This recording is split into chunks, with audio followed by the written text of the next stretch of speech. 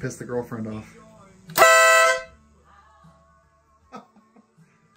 Alright, that was enough of that. Hello everyone. It's Adam here.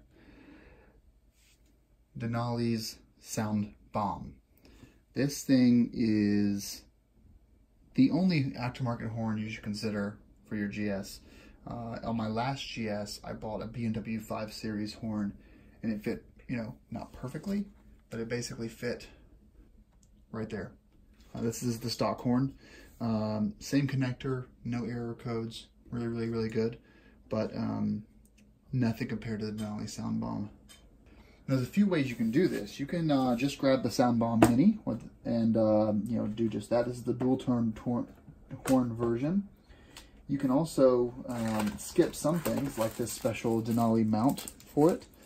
You could maybe skip the adapter for the BMWs. You may even also be able to skip the wiring harness. There's a few different things you can do here to mix and match. This is the setup if you want to do everything. So let's start off with this bracket here. This is how you mount it to the BMW GS.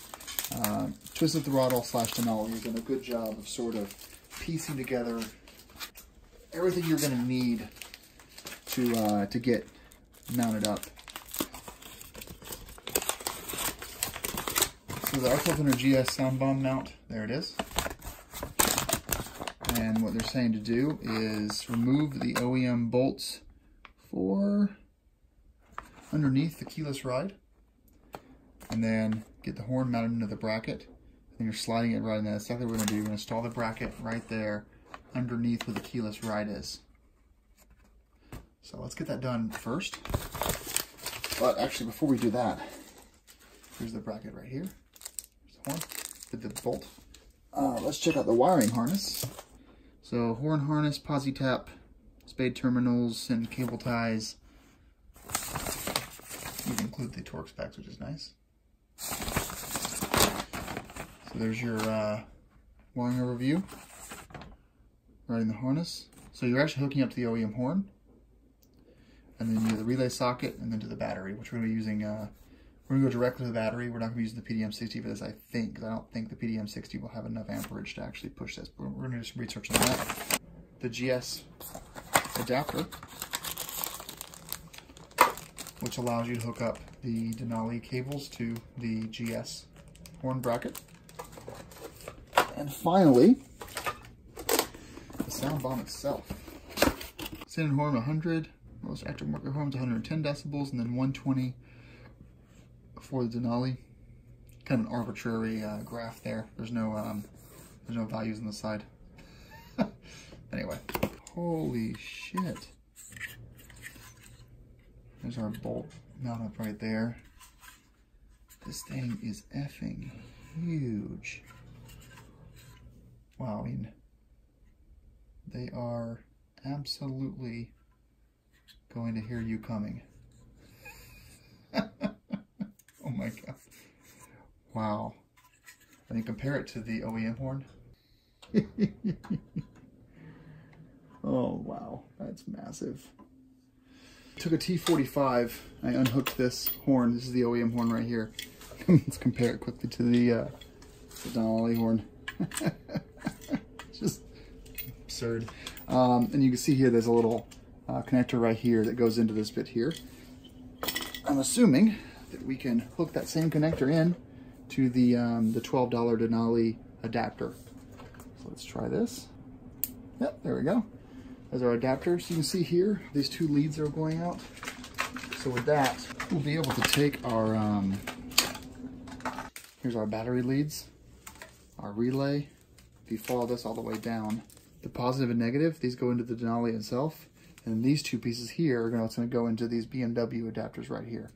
So we're going to have to, Denali bit here will come down up this rail here to back there.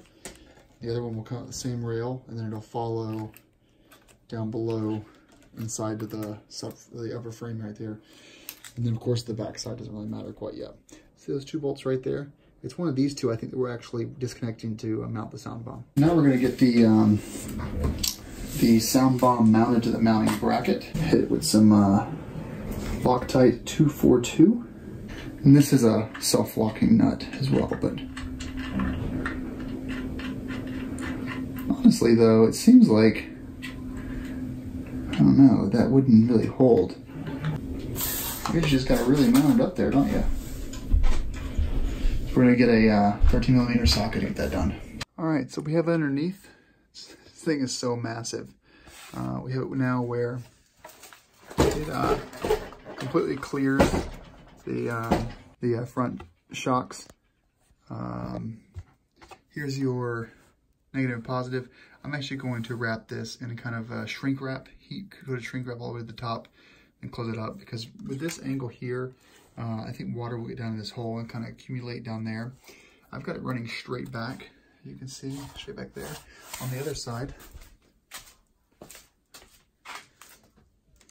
I have it coming out right here where the ABS module is, right there.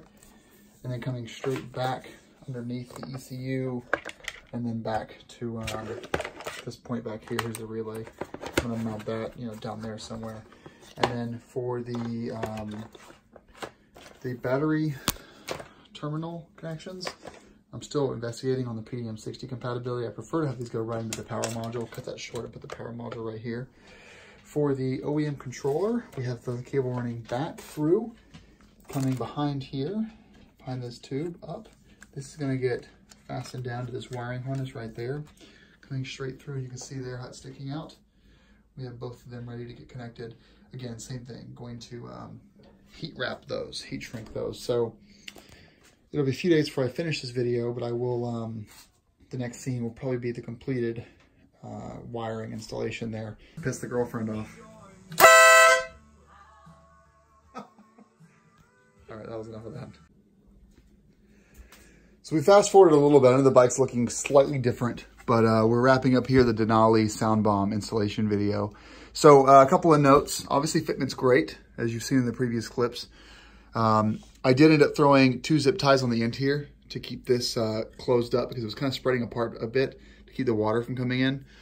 We've got this coming back.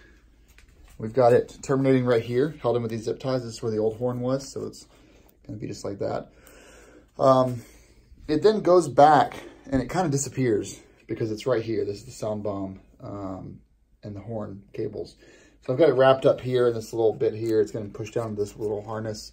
From there, I actually found it to be a little too thick, so I separated it out and I kind of stored the excess right here underneath the fuel tank. There's a fuel tank and this the air box is. So I think I warned you guys early in the clip that this is going to be a harder video for you to track, because I'm doing it with the assumption that you just have a blank frame here. So following this back, more Denali stuff. The relay I ended up fastening right here because part of this cable has to go back to the power outlet here. And then the other part has to, well, hang out back here basically. It is fully OEM, so I won't do a test because we're inside, but it does work flawlessly. So without the ignition running, you can turn the bike on, don't start it, press the horn button, it works just fine.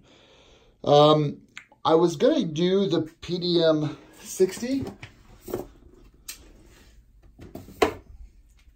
I was gonna wire into the PDM60. I decided not to though. And the reason why is because the Denali Soundbomb harness basically makes it where you can install it with the BMW without any sort of extra complications. And because the horn is only drawing power when I'm pressing the horn button, I felt that it wasn't really necessary to wire it into a power module, because there's really no risk of the horn being one of the devices that would wear down the battery, the bike's battery. So the fact that it's not going to wire into the bike's battery, and I'd be adding another module that's a little more complicated, even though the PDM60 can support the 20 amp draw per circuit, I didn't do that. So this is definitely closer to what you would get if you were to do this yourself. So run everything back here, fasten the relay to right here, and then run the necessary power cords back into the positive and the ground. For us, we just have one ground because I've got another ground that I've made myself. But run straight into the ground, and you're good. It's very, very simple. No errors. I turned the bike on, and it just blared. So awesome upgrade. Matt was over, and he said he didn't think there was any value in adding an aftermarket horn, and there is. Definitely is. So you can see it right there. Sound bomb is kind of hanging out down there in the front. Yeah, I think, you know, the Denali Soundbomb itself is $130. You've got to spend an extra like $10 for the connector, and an extra like $30 for the BMW specific wiring harness. Spend the extra money because it makes the whole thing very plug and play. You know, you got basically, they give you the right hardware to connect it up right here to the triple tree or the upper frame mount. And they give you the right hardware to plug right into the OEM horn housing and the right hardware to run straight to the battery. I can't complain about the packaging and everything. Just be wary when you're ordering the Soundbomb. You need to select both the BMW mount bracket and the BMW wiring harness. And that's what's required to make this as simple as possible. All right, guys. Thanks for watching. Sorry I can't give you a horn clip, but you'll hear it in future videos, I'm sure. So thanks for watching, and ride safe.